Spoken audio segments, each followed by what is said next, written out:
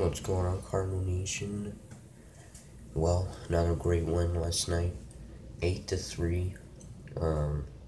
As we've now scored 15 runs in the first two games of the series. 8-3 in this one against Kansas City Royals. And not really much to say. Jack Flaherty, what a great night. 7 innings, giving up 2 runs with 9 strikeouts. I believe this is the 4th time that he's gotten at least 9 strikeouts. So he's been very consistent and very good all year long. So we will go up 1-0 in the second.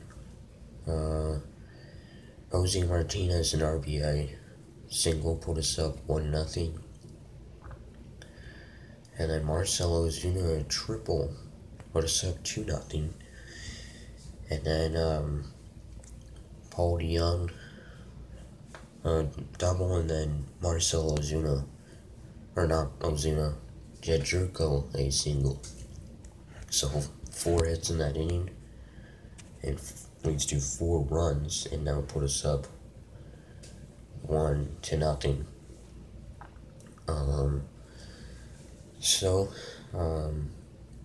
Then the Royals make it a 4-2 game.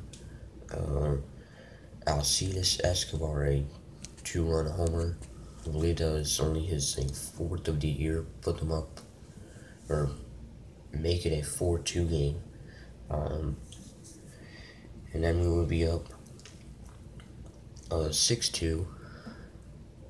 Harrison Bader, a 2-run homer, put us up 6-2, and then he would have another home run, and he put us up 8-2. So Bader, 2 homers, 4 RBIs.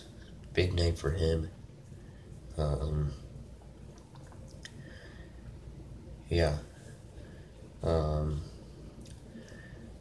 As we win 8-3, Jose Martinez would also have a homer as well. So happy for the win. And then Jordan Hicks would get his 7th save. So happy about that. So we can go for the sweep.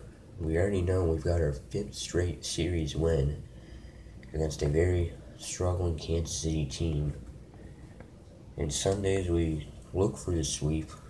Luke Weaver takes the mound against Jacob Junis for Kansas City. So we'll see what happens then.